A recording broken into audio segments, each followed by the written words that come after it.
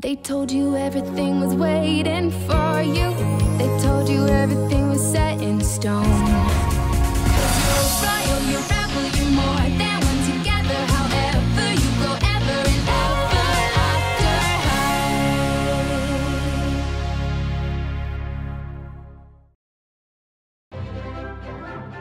You can't be serious. There are definitely more rebels at Ever After High than royals. Wanna bet?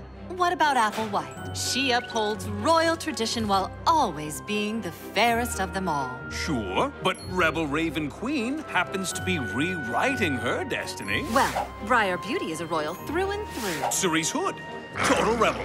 Blondie Locks, Ashlyn Ella. Cedarwood, Hunter Huntsman. Holly O'Hare. Poppy O'Hare.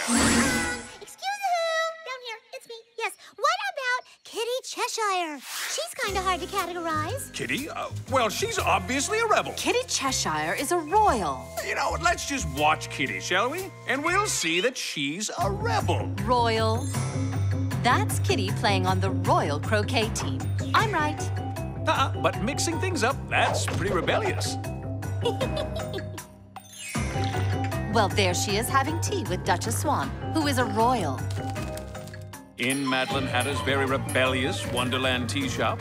And look, only a rebel would cause this kind of trouble in class. Being mischievous is Kitty following her story, which all good royals do. Hey, Kitty.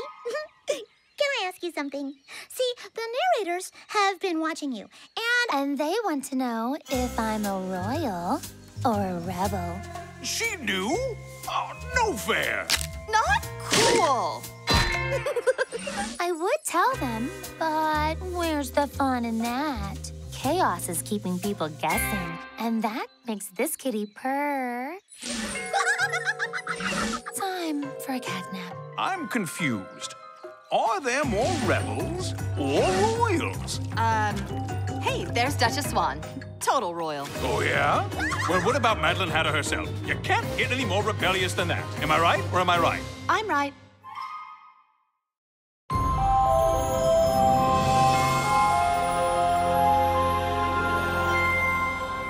They told you everything was waiting for you.